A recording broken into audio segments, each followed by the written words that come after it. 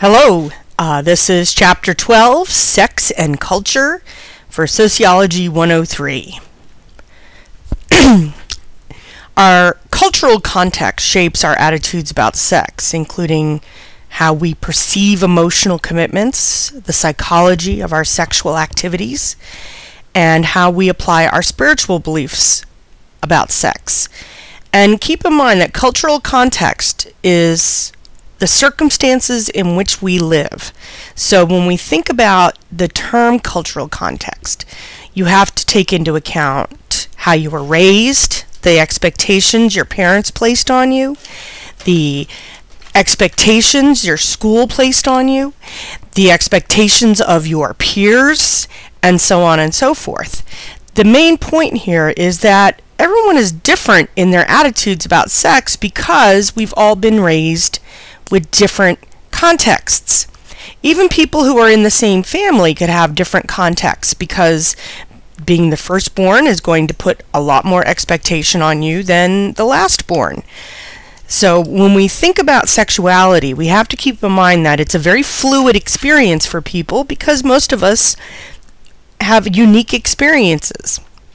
Ultimately, our perception of sex is rooted in social norms, values, and institutions. Much like all the other major aspects of our life, it's all about our social experience. So just to review some definitions, first we have the term sexual orientation, which is the attraction people feel for a specific gender. And we count 4 different kinds. We have heterosexual, which is attraction to the opposite sex. We have bisexual, which is attraction to both sexes. We have homosexual, which is attraction to the same sex. And then we have the term asexual, which means that a person has no sexual attraction to either sex. And in recent years, the asexual movement has been growing. Some people choose to refrain from sexual activity, but a lot of people just have very low sex drives and are not really looking for a relationship. Then we have something called sexual identity, and this is a complicated definition, because it's the identity the person develops based on their sexual relationships. It describes the perception of his or her own sex rather than their sexual orientation. So, for example, a man who feels attraction to other men may not be comfortable calling himself gay, so he labels himself as heterosexual and then may or may not be having homosexual relationships on the side. The picture there on the right-hand side is a news story that came out several years ago. The gentleman with the mustache is named George Recker, and he is an anti-gay activist who testified against gay people adopting.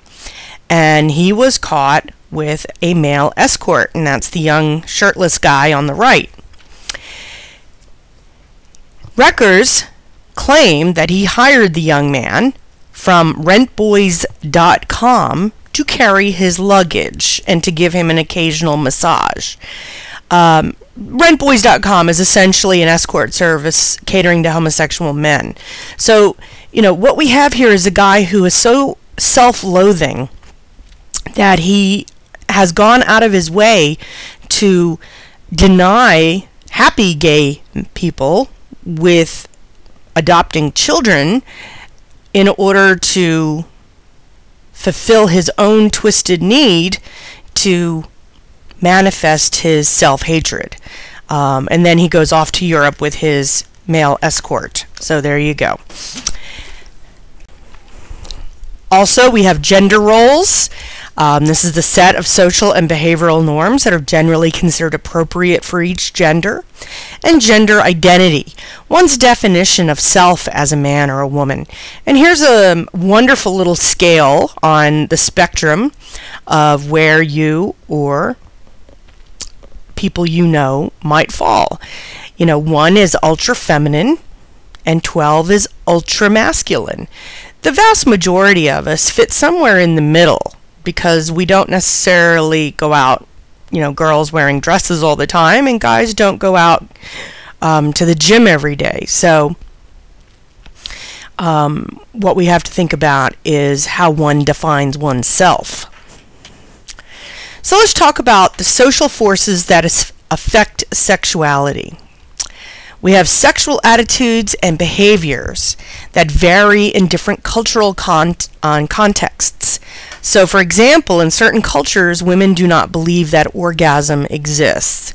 It is usually in societies that often practice genital mutilation on women, meaning they cut off their clitoris and part of their vulva, or there are some very conservative religious communities where they literally have sex between a sheet with a hole in it, and it's really for procreation purposes only.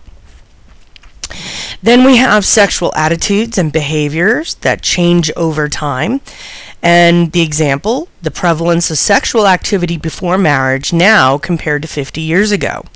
So 50 years ago, approximately 48% of Americans had premarital sex at age 20. In 2002, that number had jumped 27% to 75% of Americans having premarital sex by age 20. So what we see here is a huge jump in premarital sexual activity over the last 50 years. And again, part of this is the attitudes change, the culture changes, people no longer are afraid of getting pregnant necessarily if they are using birth control.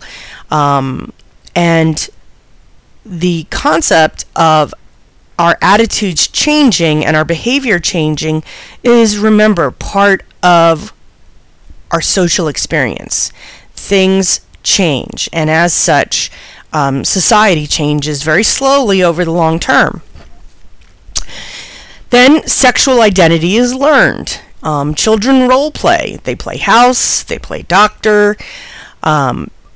The idea here is that they're not just learning their gender roles and what is expected of them, but they're also learning how to interact with each other in a sexual way. And I don't mean that, 7-year-olds are actually having sex with each other, but rather they're beginning to understand the differences in each other's bodies. And as such, that curiosity will lead them eventually into a more sexual perspective. Eventually. Social institutions define and direct human sexuality. So religion tells us when we can have sex. Roman Catholics are not supposed to have sex except to procreate. Our family, a lot of families, mom and dad don't want you having sex before marriage. The media, on the other hand, with the amount of sex that goes on certain TV shows, you would think that everyone is having sex on a daily basis 6 or 7 times a day. Sex is influenced by economic forces in society. So sex is used in advertising, and oftentimes you won't even notice it, or it'll fly right by your attention because we're so inundated with these images of, incredibly provocative scenarios. Additionally, pornography is a $10 billion a year business. 30 years ago, 40 years ago, 25 years ago, if you wanted to look at pornography, you had to go into one of those little weird stores that are by the highway and buy your pornography. Nowadays, you power up your computer and there it is. And probably 1,000 times more varied than anything that ever was published in print. Government policies regulate our sexual and reproductive behaviors. So a lot of states control the funding for sex ed, and they determine what kind of information is being taught. And then you also see the federal government prohibiting spending on abortion for women who are on welfare. And again, what this is saying is that a person who is on welfare and who has a pregnancy either due to not using birth control or rape or any other number of things that could happen, cannot get an abortion paid for. So, we look at these things and it doesn't impact us very much, so we don't think about it too much. But it really does have a significant impact on our lives. Attitudes about sex are impacted by our age, by our gender, by our religious affiliation, our political affiliation, and our location. People who are in the city tend to be much more liberal in their perspective than the people who are in the country.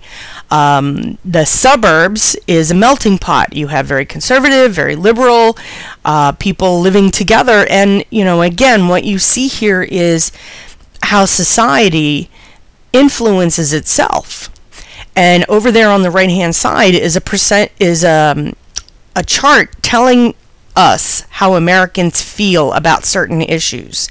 So the stuff in orange, the number in orange is the percent of people who feel that this particular element is wrong. So 84% of people believe extramarital affairs are wrong. 49% believe abortion is wrong. 37% believe in homosexuality is wrong. 30% of people believe that premarital sex is wrong. 24% with gambling, 22% with divorce, 16% with alcohol use, and 7% with contraceptive use. And what you see here is a pretty varied perspective on things. Something like, for example, divorce is seen as pretty acceptable in society, and yet 22%, or 1 in 5, basically feel that divorce is wrong. So again, because we live on the East Coast, tend to be a little bit more liberal in our perspectives, so maybe some of these, especially the divorce, alcohol use, and gambling, may seem a little absurd. So how often are Americans having sex? Married people have more sex than single people. Between 18 and 29, married people have sex about 8 times a month. 30 to 39, 7 times a month, and 40 to 59, about 6 times a month. Whereas single people tend to have sex about 6 times per month. So, this is one of those things that we look at and we say, single people may have variety, but married people have quantity.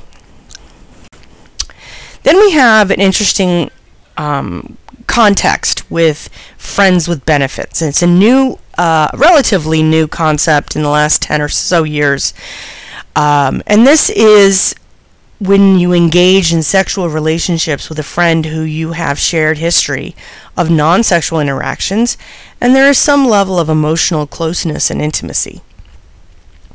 The major risk is losing that person as a friend after the sex ends.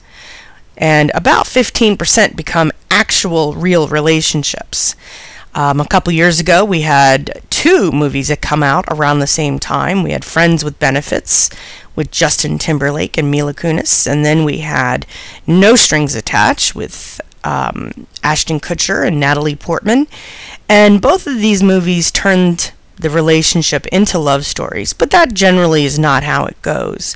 And then the middle chart is the status of a friendship after the friends with benefits relationship ends. And, the vast majority of people manage to stay friends. They may not be as close, but they still manage to maintain a friendship. Now, why is friends with benefits so popular? And it really comes down to this. When young people in their 20s are busy with school, work, family stuff, they oftentimes don't have a lot of time to date. So instead of playing, gambling on a relationship with somebody that you've just met, finding someone that you have a regular physical relationship with, no strings attached, so to speak, it seems like a good way to manage your sexual urges without having to worry about cultivating a relationship. Now let's talk about marriage and infidelity. Approximately 95% of the U.S. population will get married or have a domestic partnership in their lifetime. According to a 2004 University Chicago study, 25% of married men have had at least one extramarital affair. And then according to a 2007 poll conducted by NBC News, 18% of women have had at least one extramarital affair. So men about 1 in 4, women about 1 in 5. So clearly what we're seeing here is that people choose oftentimes to stay monogamous, but there is a hefty portion of marriages out there where one or both partners have had extramarital affairs. And it doesn't always lead to divorce. It's sometimes a midlife crisis, a crisis of, you fall for somebody who pays attention to you and brings you little gifts and things like that. So a lot of times it's not meant to be a love affair as much as fulfilling some sort of need that is not being met in the marriage. So what do sociologists say about sexuality? Functionalists see sexuality in terms of how it contributes to the stability of social institutions. So, for example, the norms that encourage monogamy encourage the stability of the family. Life is easier when there is mom, dad, or other mom and kids. When there is only one parent, the workload doubles, and as a consequence it's often very difficult to maintain a healthy family environment in a single parent household. It's not impossible, and there's a lot of wonderful single parents out there, but it's just easier to have two parents in the house. And then regulating sexual behavior reduces instability and conflict. So remember, functionalists are all about maintaining homeostasis, and for them, these norms and regulations maintain the status quo.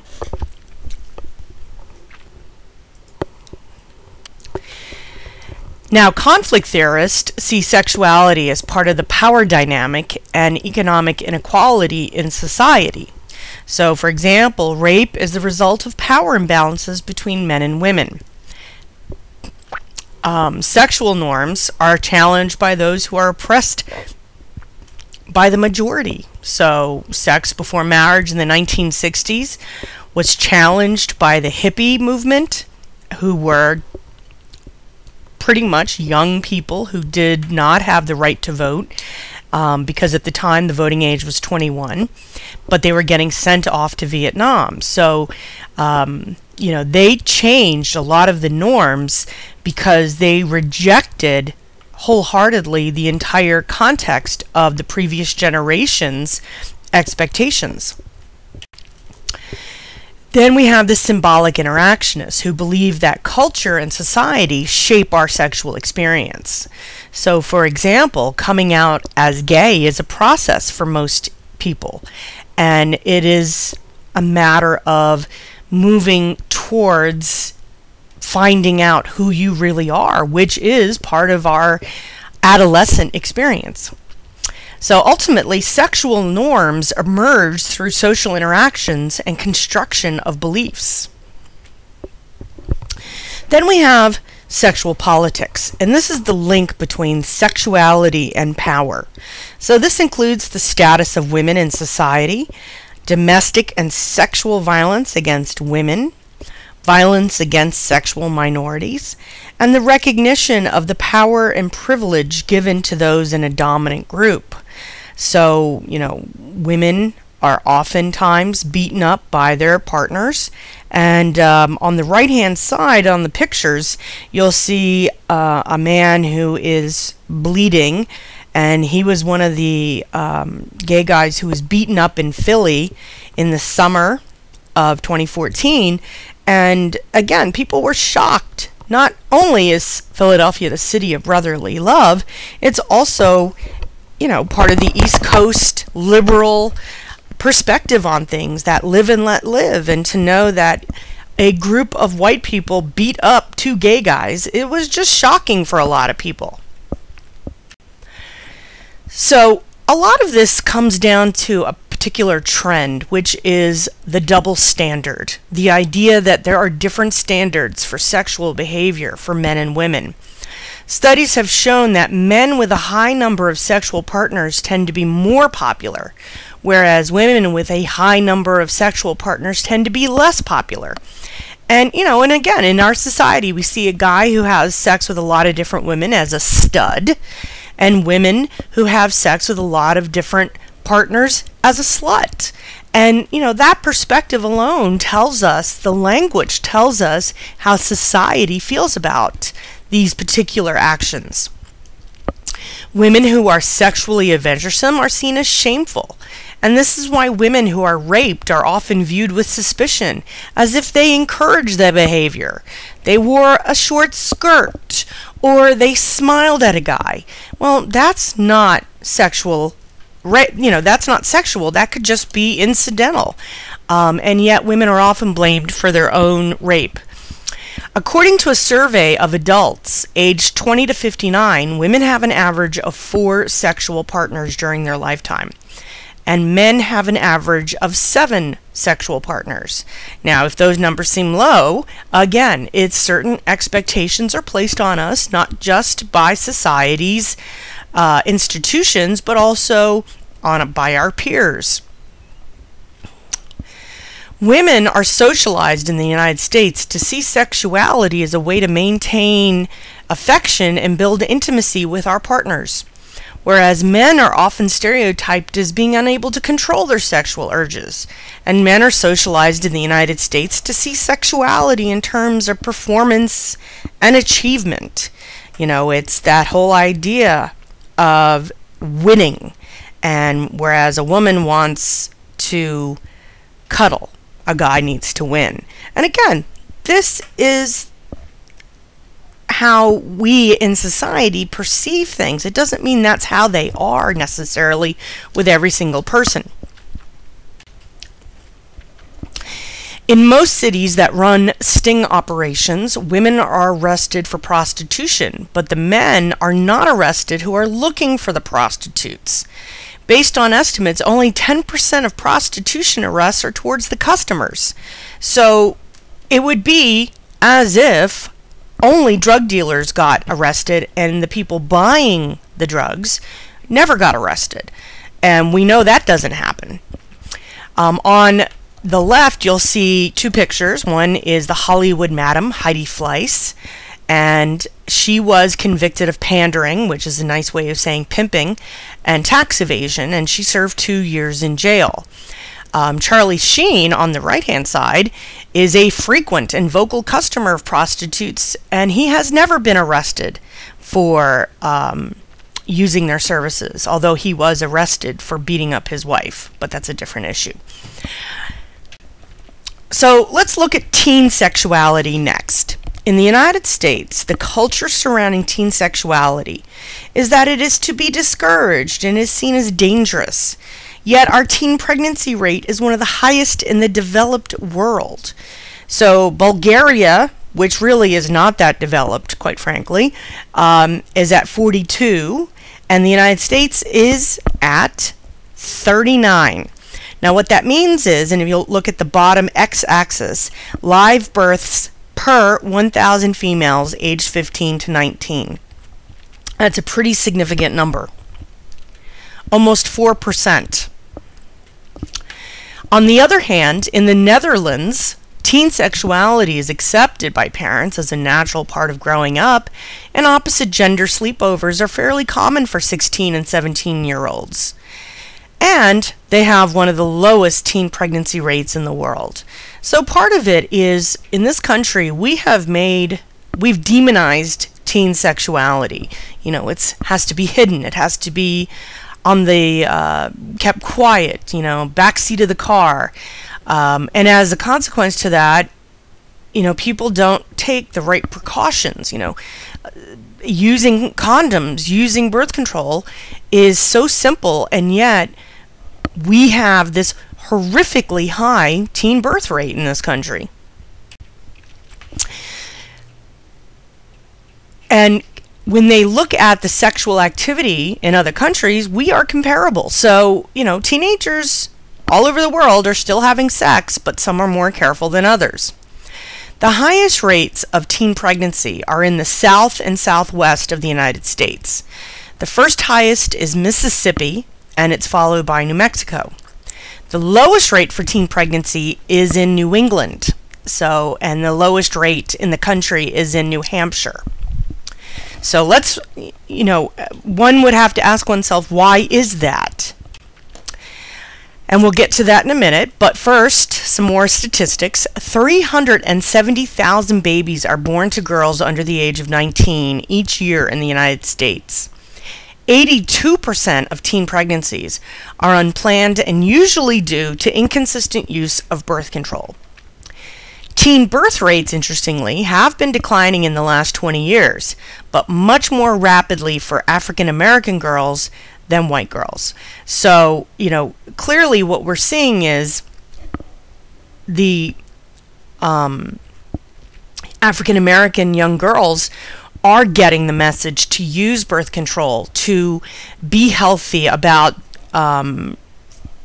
having sex in a positive way, whereas the young white girls are not. Teenage pregnancy correlates strongly with the following: poverty, lower educational attainment, and over there on the right you'll see just 38% of teen girls who have a child before 18 get a high school diploma. That is horrifying to think that. 62% of young women who have a child before 18 literally have put themselves in a scenario where they will not have an opportunity to climb out of poverty. Also, they deal with joblessness, health issues, and babies are more likely to be born underweight.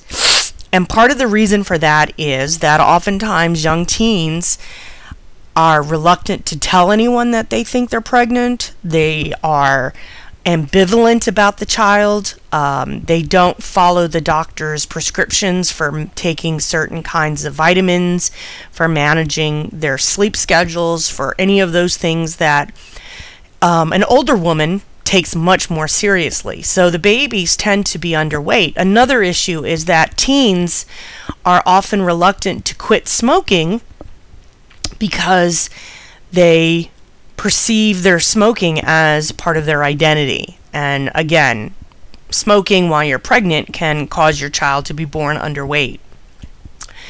So a lot of this boils down to the idea of sex education in schools.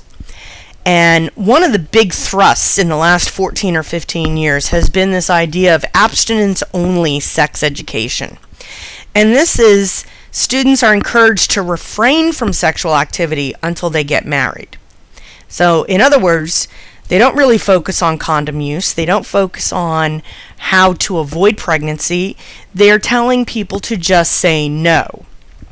During the Bush presidency, funding for abstinence education, sex education, tripled. So there was a huge push from 2000 to 2008 to get rid of comprehensive sex ed and instead replace it with just say no. Now, in 2009, Rosenbaum published the largest study on the effectiveness of abstinence-only sex ed. And what they found is that there is no difference in the number of times the teenagers had sex, the age of first sexual encounter, and the practice of oral and anal sex, meaning that people learn about abstinence, but they don't practice it. And it's that kind of thing where they don't get the good information. They're just being told they should say no, so they may intend to say no, but hormones and peer pressure and media pressure and all that other stuff goes in, and they're saying yes, but they're not being safe about it. Abstinent-only teens are also less likely to use birth control. And then other findings have included that they are abstinent-only education. Oftentimes they'll refrain from vaginal sex, but they will oftentimes have oral and anal sex. So, they've kind of parsed the definition of sex into what they will accommodate. Comprehensive sex education has been shown to delay the age of first sexual experience. In the United States, the approximate age of losing one's virginity is about 17. So, you know, the vast majority of sex ed states tend to provide extremely good comprehensive education about this stuff. However, you also see a lot of those states in gray where, you know, sex ed is really not being provided. So Mississippi, for example, requires abstinence-only sex ed. Now notice the states that have the stripes in them, those are the states that require sex ed must be medically accurate. That means in states that do not have those stripes, they don't have to be accurate about their sex ed. So you hear things like you can't get pregnant the first time you have sex, or you can't get pregnant if you're standing up, or you can't get pregnant if you're in a swimming pool. And the fact of the matter is you can. But a lot of times the person who is giving the sex ed talk has little or no accurate information to provide. So we're going to finish this chapter talking about homosexuality. Heterosexism is the belief that heterosexual behavior is the only natural form of sexual expression and that homosexuality is a perversion of normal sexual identity. This is encouraged by many of the social and legal institutions in the United States, and consequently the gay community has developed their own institutional support systems, such as gay pride events and gay professional organizations. And remember, when we have minorities, they tend to work together to create economic, social, and financial opportunities for one another.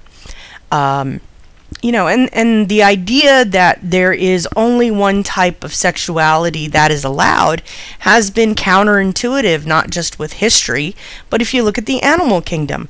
And that's really what a lot of researchers are saying, that if homosexuality exists in the animal kingdom, then it's a natural element. Gay people in relationships do not adopt stereotypical male and female roles.